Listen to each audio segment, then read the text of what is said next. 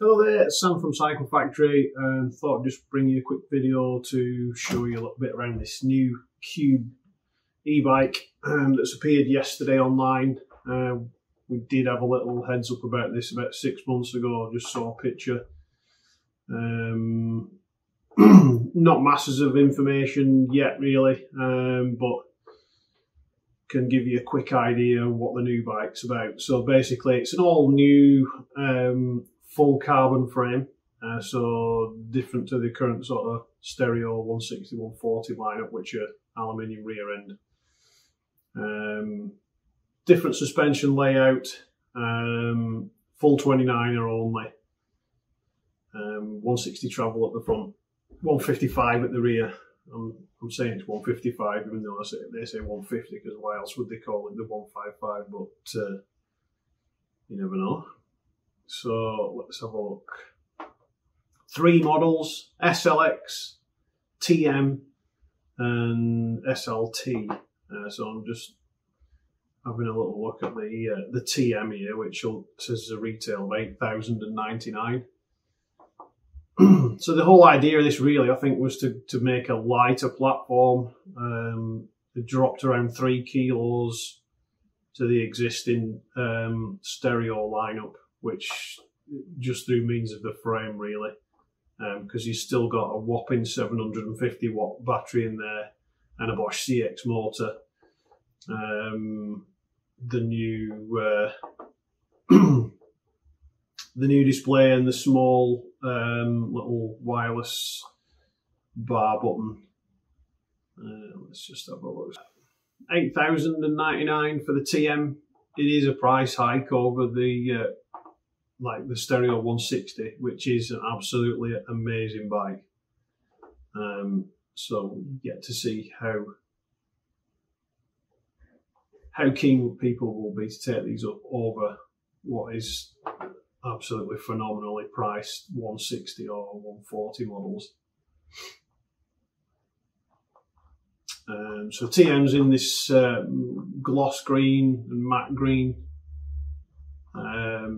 Looks a little bit like Action Team spec really, full Kashima Fox. So Fox 38 up front, Kashima transfer post and an X2,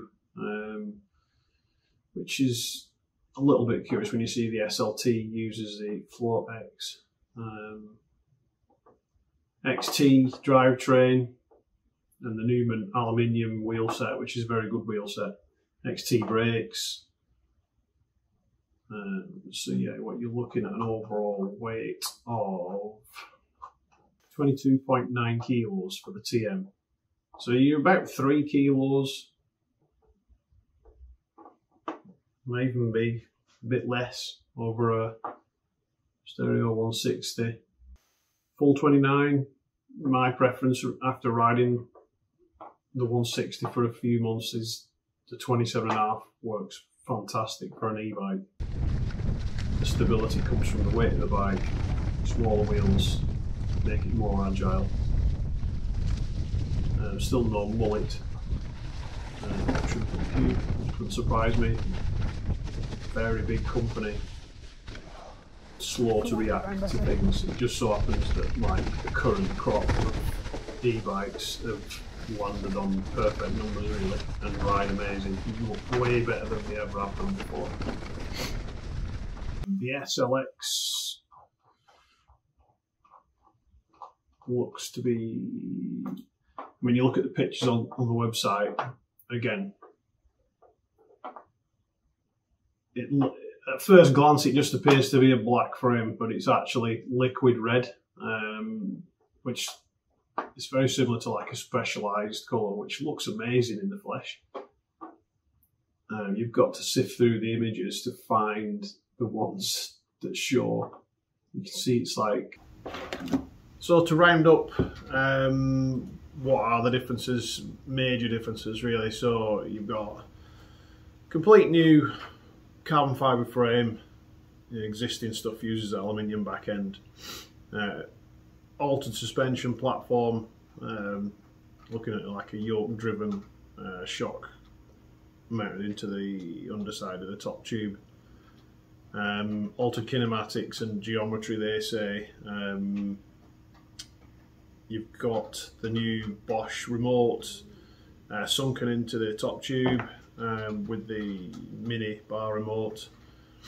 So you can't use that mini bar remote with the existing bigger remote.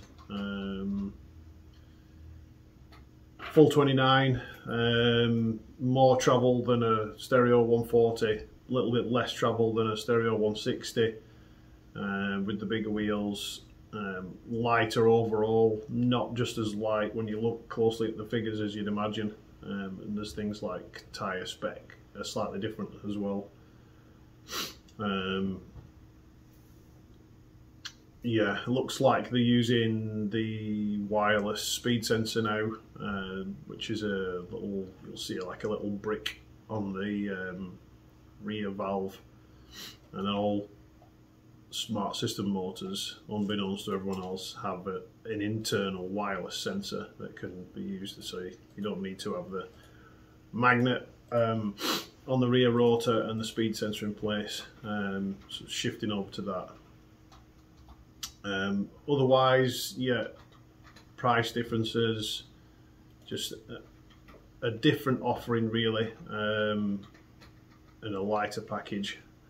I would have liked to have seen them maybe offer it with different size batteries. Now you can adjust the modes. On Bosch you could put a 500 watt battery in there, turn the power down, and have, you know, maybe to a 20 kilo bike.